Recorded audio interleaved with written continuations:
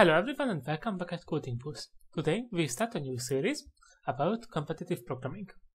In this series we want to focus on competitive programming programs and make sure that you will increase your skills and rating in competitive programming skills. First, let's go ahead and open up Codeforces.com. This is one of the most popular competitive programming websites. And here you can solve a bunch of competitive programming problems, as well as you can go ahead and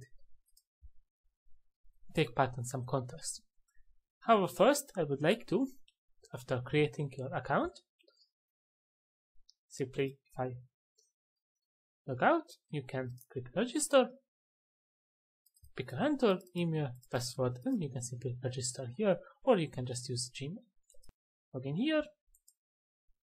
As you can see, Codeforces keeps track of your rating over time. The way the rating system works is whenever you participate in a contest, you will get some problems that you need to solve, and according to your ranking, you can earn or lose some rating. I advise you not to care about rating too much, especially in the beginning. As you can see, I've been around Codeforces since 2018, and even my rating really just varies a lot. So my maximum was 2400, and now I'm currently only at 2076. So if you have a bad contest, or you can come up with ideas, it's possible to lose some rating, so don't worry about it. The important thing is that you keep practicing, and your skill will go up, so your rating will go up over time as well.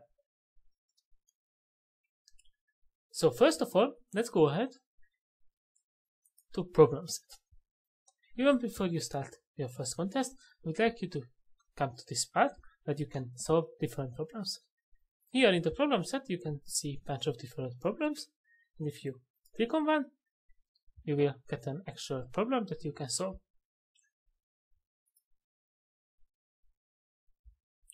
These problems have a number, different types of problems, which represent what type of solution you are expected to do. During a contest, these tags are not available for you, so you need to figure it on your own, but for practice, you can filter based on them. If you have a particular skill that you want to improve, then you can do it based on that. So here, in the filter problems, you can add any tag that you want to solve, and you can also change the difficulty. As you can see, there are lots of different types of problems. You can here see the number of solutions. You can see the rating. It's sort based on rating and start with the lowest one. So as you can see, we have this starting with 800 level. This is the easiest problems, and going up, we will have the hardest problems around 3500 rating. So first, you need to make sure that you can find your current rating. If you are already familiar with programming, or if you watched our C++ beginners tutorial series, then you will have an understanding of these problems, and you can set the difficulty here. So first, I will just take a look on a really easy problem, and we can go ahead and solve harder problems on time. So let's go ahead and open up the first option that we have. So this is a really old problem, as you can see. This tells us that the runtime will be calculated differently because it's an old problem. Don't worry about it, it won't affect your solution. So when you have any competitive programming problem, you first want to read the problem statement and understand what it wants you to do. Here you can see the time limit and memory limit.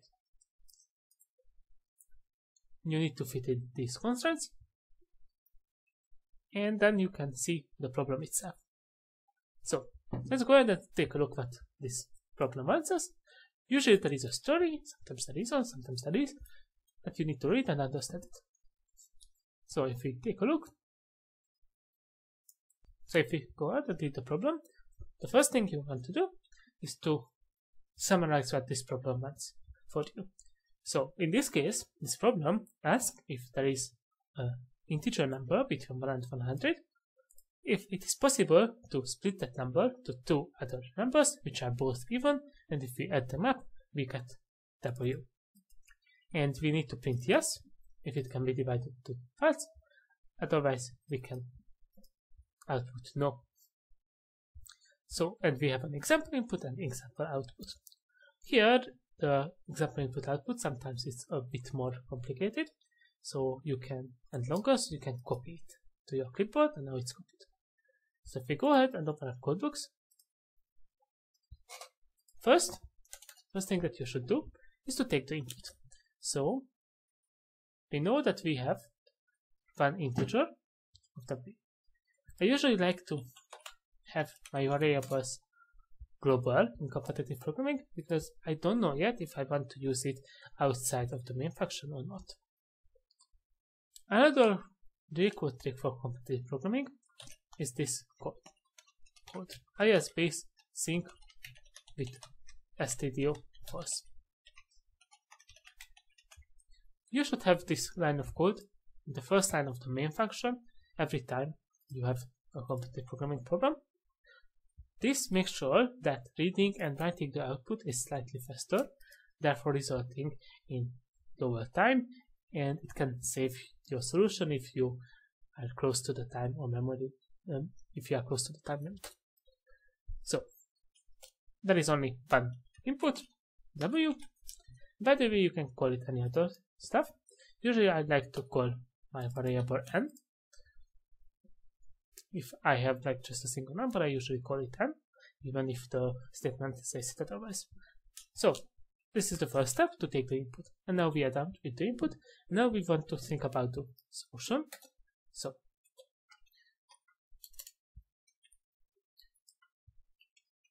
the short description of the problem is we want A and B, so A plus B equals n, and A, B are even. So we can go back to the problem statement. Let's see. It's true. And there is one more thing that's important. Each of them should get a part of positive weight. So that means that and not 0. So A and B can be 0, so they are at least 2 and they are even. And we want to make this. We don't actually need to get A plus B. We just need to know if it's possible or not. So we know that two even numbers always add up to an even number. So if n is odd, then we obviously can do this. And if n is even, we can always do it. Like if we have A equal, A should be 2 and B should be n minus 2. This always works, obviously, except when this A is always positive, but when this B is not positive. And the only case when B is not positive is when n equals 2. So if n equals 2, then this doesn't work, otherwise it does. So let's check n equals 2. And this is also a really important thing about competitive programming. Your solution has to work correctly for every input. If it doesn't work correctly even for a single input, you won't get your results. So it will be the same like if you didn't solve the problem. In Codeforces, we have two types of test cases. We have pretest, which are run during the contest, and we have system tests, which are run after the contest. Meaning that if your solution fails on pretest, you will get a response immediately and you can correct your error. So if you have a wrong answer on pretest or any other issue, then you can correct it, and usually you get some point deducted. Codeforces, I believe it's 50 points, and then you can solve the problem again and have it accepted. If, however, your solution fails in the system test, or if it gets hacked, then you don't get any points. Hacking is when you take a look at other participants' code after you solve the problem, obviously, and then you can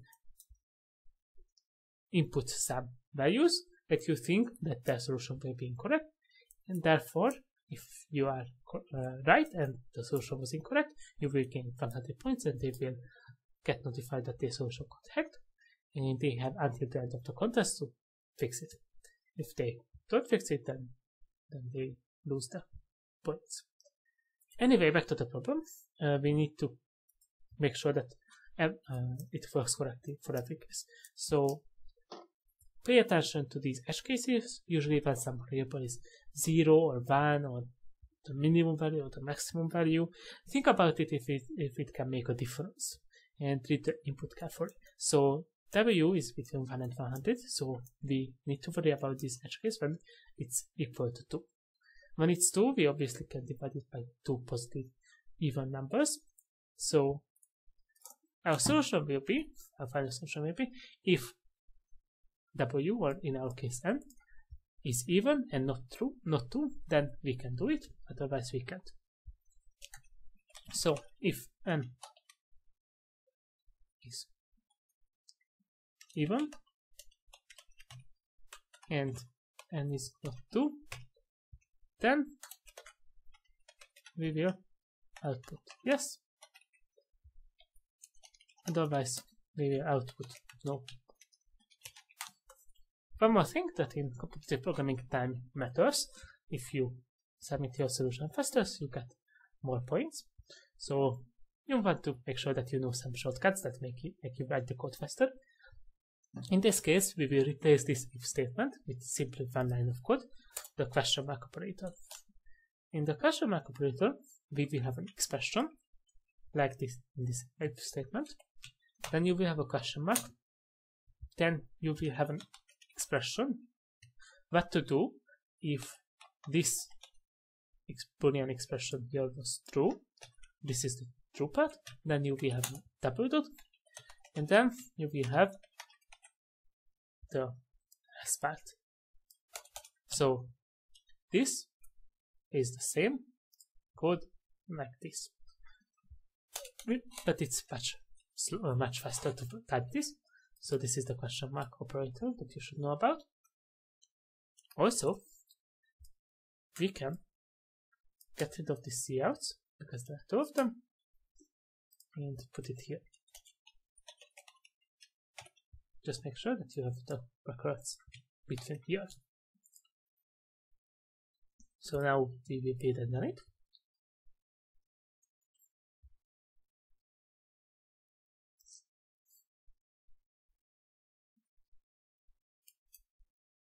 And we will take the example input, and the answer is yes.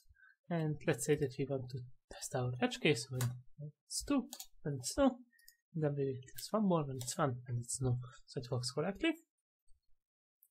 If it's too confusing for you like this, you can keep the code with the coutts here as well. It's up to you, which one is more comfortable for you. Here you need to type slightly more, but in my opinion it's a bit more readable like this. But it's really up to you if you want to do it. And remove this. And once you are done, you need to go ahead, and here you can submit your code. Just click on browse. Here you will go to the folder that you have your code in, and click on the CPP file twice, and then you will add it here. Then you will click submit, and it will submit your code. And now you can see all of the previous submissions, and now you will get the result that it's accepted. So that's how you solve competitive programming problem. Now let's go back to our problem set. So you can search problems by this, and I prepared a binary search problem here that I found in this page, this person together, which is a really good example of binary search. So let's go ahead and read the problem. So in short ways, we will have n players, and we will have all the power of those players, and we will have a D value, which will be the opponent's team's power value. And we want to form as many teams from the players as possible, and every player can be part only for only one team. And in a team, the power of the values of all the team members will be equal to the power of the highest valued player on the team. And we want to beat this other team as many times as possible. And we can beat them if our power, the sum of powers, is strictly greater than t. So first, let's go ahead and take the input. So we will take n and v first, which will be a long type this time. I like to use long instead of integers every time because I'm not sure yet if they will fit in the integer limit, and if you don't want to think about it every time, then it's better to use it as a long. And then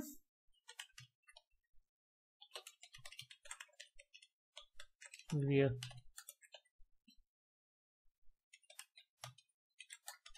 take the power and push back to the PV array vector. So we will have vector of longs. Now we have all the input values. Now we can start to think about the solution and how to solve this. Well, we don't know the solution yet, but we want to find the minimum answer and the maximum answer. So we will have an answer, and we will have small, and we will have a big. So the small will be 0. This is an estimate that in each case the answer will be at least 0, meaning that we can always make at least 0 teams that beats this team.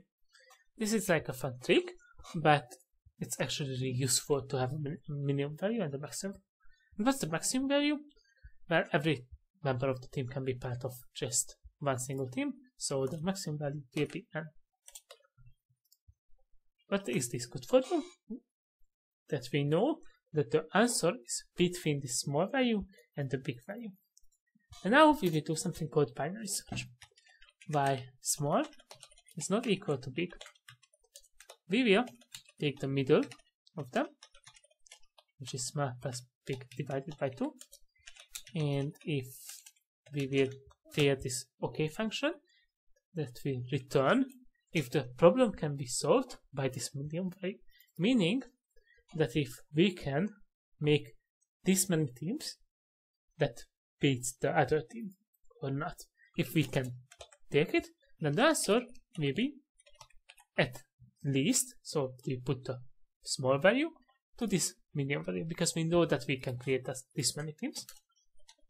Otherwise, we will put the big value to the middle minus 1 because we know that we can't take this and do this anymore. And now, of course, we can replace this with the question mark operator. So, with question mark. If it's true, then we will execute this. If it's false, then we will execute this expression. So we can get rid of this, and this is so much more simple. Now, one more thing you need to worry about in binary search is the case when we have the small and the big right next to each other. So, for example, small is 4 and big is 5. The reason for this is that the medium value then will be equal to either small or false, or small or big. The way you can control this is that if you type the medium value like this, small plus big divided by 2, then when they are next to each other, you will have the small value as the medium. And if you want the big, you will have the plus 1 here. The reason this matters is that if you execute this code, when you have the medium as a small value, then you will make the small value be equal to the mid value, which will be itself the small value. And the big value will be equal to medium minus 1, which will be small minus 1. So if you execute this, and you have the small value as medium, and you set the small value to the medium value because this small function was true, then you will have an infinite loop because you don't change anything, and then you will keep going in the same loop over and over again. So for this, you can do two things. First, you can either check what happens when you call this for the medium will be the small value or the big value. So here, if it's the small value, it's bad.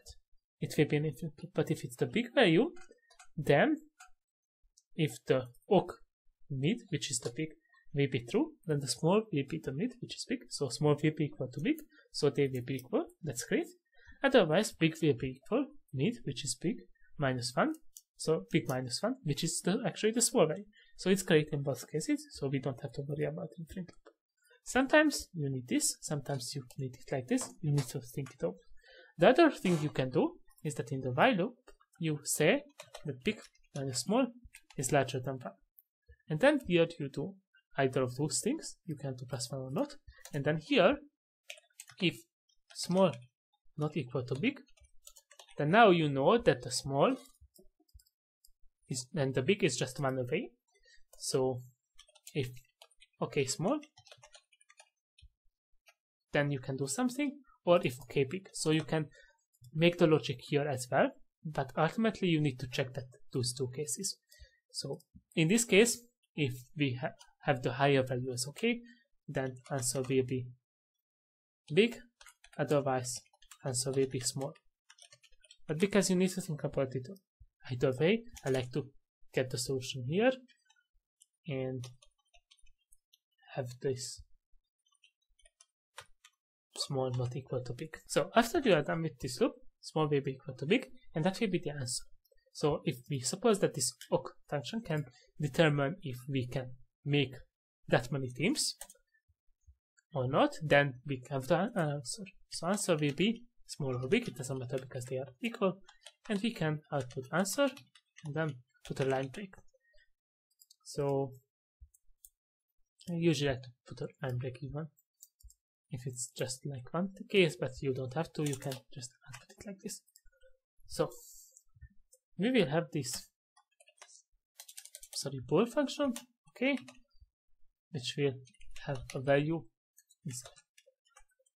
And by the way, how many iterations does it take to get the answer? How many function calls do we need? So for this, if we define our range as big minus small, +1 actually, this is the number of possibilities, and in every time we will have this number, cut it in half, because we will take the number from the middle, and it will be either the small part or the bigger part, but it will be the middle, so it will be the half of it. Meaning that if we have range is 2, then we will have one iteration. If range is 4, then we will have 2 iterations, and so on. If it's 8, then we will have 4. So if it's 8, we will have 3. And if it's 16, then we will have, so let's just say that we have to the power of x, then we will have to the power of x, then we will have x iterations. Meaning that if our initial range is x, then, or let's just say y because we used x already, then we will have the base 2 logarithm of y. And why is this good? Is because this time complexity is much lower than even linear time complexity for the variable y, meaning that the y can be even 10 to the power of 18th, and you will get your answer in really just a few iterations. So just to set an example here, n is maximum 10 to the power of 15, so this will be at least log 2 10 to the power of 5, 10 to the power of 5, and this is the log 2 logarithm, and this is around 17 operations, so it's really low.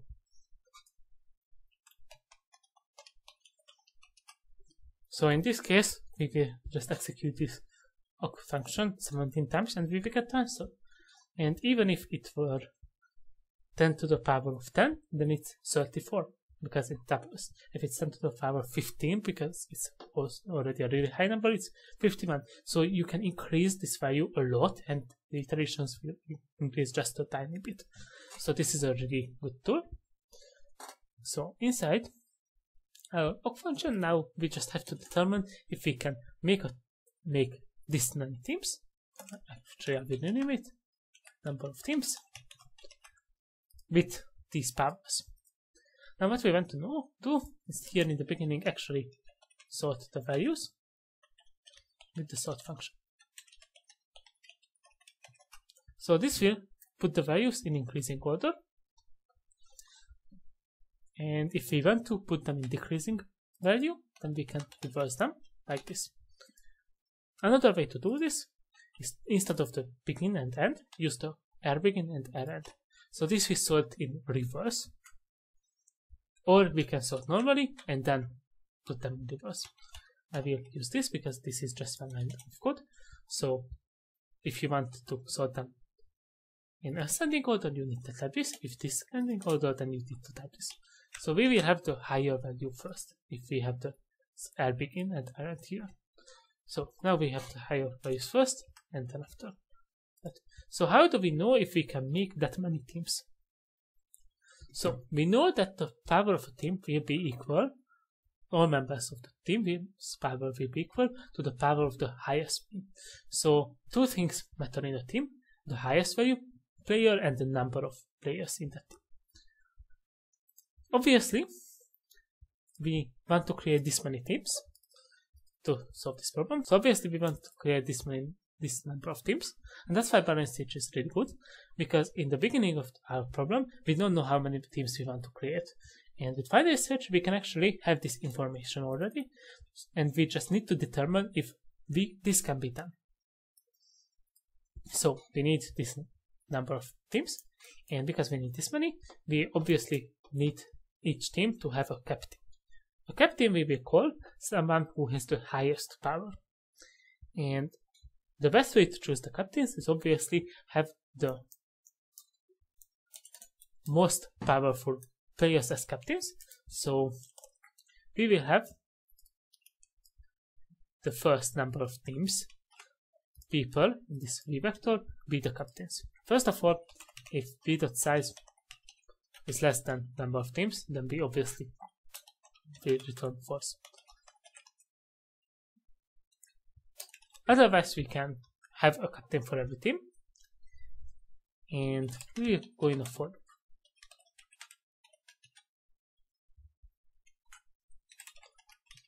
For all the teams, and when we are in an iteration in this for loop, we will set a team.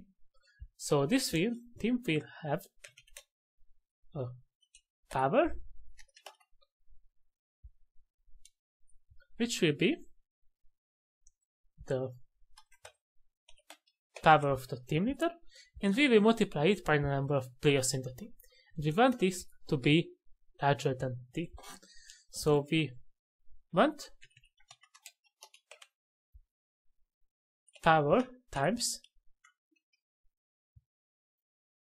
let's just say that m, where m is number of players, at b larger than d. And we want obviously to use as little players as possible for this. So power times m is larger than d, and most of the times it's good to mathematically take this to another part, because we know power, we know d, but we don't know m. So we want this m to be in the one side of the equation and power and d on the other side. So we will say that m should be higher than d divided by power. remember that this is a regular division, not just an integer division, so we need to be careful about. We can just type this in our code. So it needs to be strictly higher than d divided by power. So m should be larger than d divided by power. So we have an m. And actually what we can do is, I have lowercase d here, d divided by power plus 1. This will always be the case. Now we need to check two cases: if d is divisible by power and if it's not. If d is divisible by power, then this integer division will actually return the correct value, which will be an integer. But in that case, because we need to be strictly higher, we need to add 1. And in case that d is not divisible by power, then this value here, d divided by power, will be the lower bound, but we want the upper bound. So in this case, we will get the upper bound. So in both cases, this will be correct. Maybe you will, in other problems, you need an if part, where if d is divisible by power, then you do something, and otherwise you do something else. In this case, we don't need that. We will have this m value. And one more thing that we need to do is define the number of extra players. And the number of extra players will be the size minus the number of teams. Because this is the number of teams, is the number of team leaders, and everyone else is an extra player who can join any other team. It's important that this v.size is an unsigned integer, so if the number of teams were to be higher than this, then we would get an incorrect result here. So I will go ahead and cast this v.size to long. Of course, in this case, we already checked that part, but I like to be consistent about it, so it never gets an error. And here, we will decrease our extra players by m, because m minus 1, sorry, because we need that many players. And also here we need to make sure that m is at least 1, but because this is a not negative number and this is plus 1, this will be at least 1, so you don't need to do anything. If for some reason you still want to do it, if m is less than 1, then m should be equal to 1, like this. Or you can do m should be equal maximum m and 1, but because m is long, you need to cast this one to long as well. But in our case, it doesn't matter. And so we use these extra players, and what we will return is if we have at least 0 extra players left. Because if we use more extra players than we have, then we can do it, otherwise we can do it. And that's it. We have the function, we can go ahead and run it, and take the example input, copy it,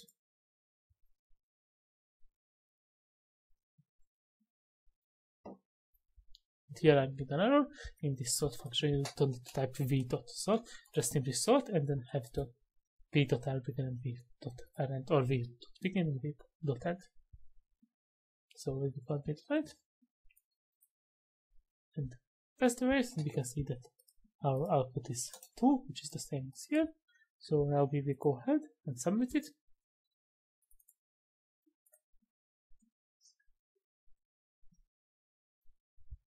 You can see it's in queue, and it's running on the test cases, and it's accepted. You can see that our time is pretty low. So these are the basics about competitive programming. Hopefully you enjoyed today's video. If you did, make sure to like and subscribe. See you in the next video.